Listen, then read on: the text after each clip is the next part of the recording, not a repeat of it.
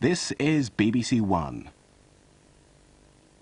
Now, a party election broadcast by the Green Party. The Earth is 4.6 billion years old. If we equate this unimaginable period of time to that of a 46-year-old person, we could say that when life first emerged, the Earth was already 42. Dinosaurs appeared and vanished about a year ago, whilst the first human being arrived in the last 4 hours. It's just 1 hour since we discovered agriculture, and the Industrial Revolution started a minute ago. In that tiny microcosm of the Earth's life, we have transformed paradise into our very own rubbish tip and contaminated every living thing on the planet. Could the outcome of the election make a difference?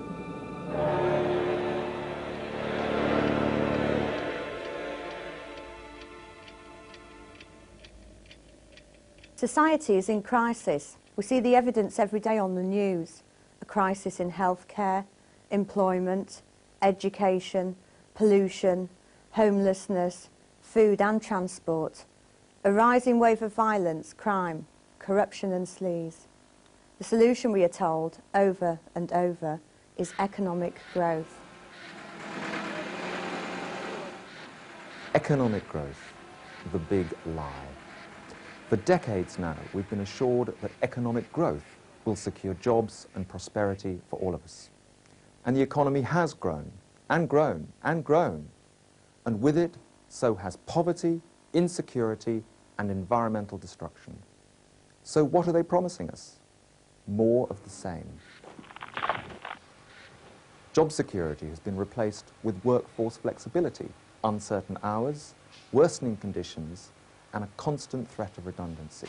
The poor have got poorer, whilst the super-rich have become obscenely rich, in a country where 1 in 3 children live in poverty. Grey economics wastes billions. Through benefit payments to the unemployed it creates. Billions more go on senseless road schemes, destructive farming practices, and deadly nuclear installations, all at the expense of our health and our environment. Their obsession with unlimited economic growth is so deeply ingrained that anyone challenging it is called crazy. And yet our lives are increasingly stressful and our health is suffering. If we sustained a growth rate of just 3%, in 200 years we would need to consume as much in a day as we currently produce in a year. It doesn't have to be like this. The Green Party has the vision and the integrity to offer an agenda for a sustainable future.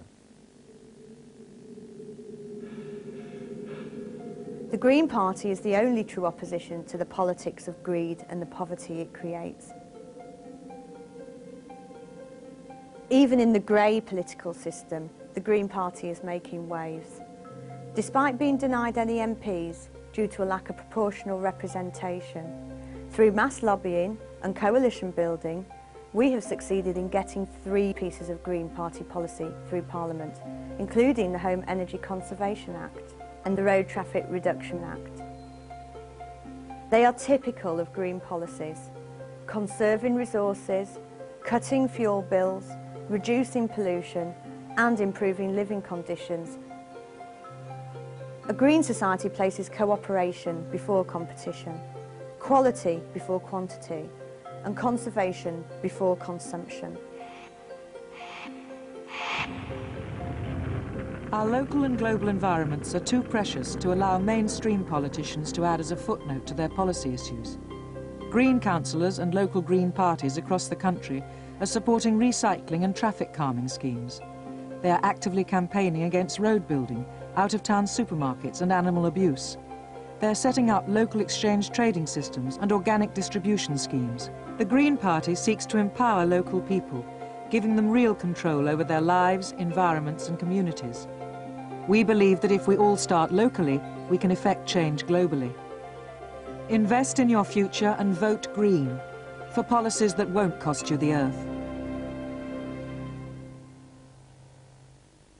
That party election broadcast by the Green Party can be seen again on BBC Two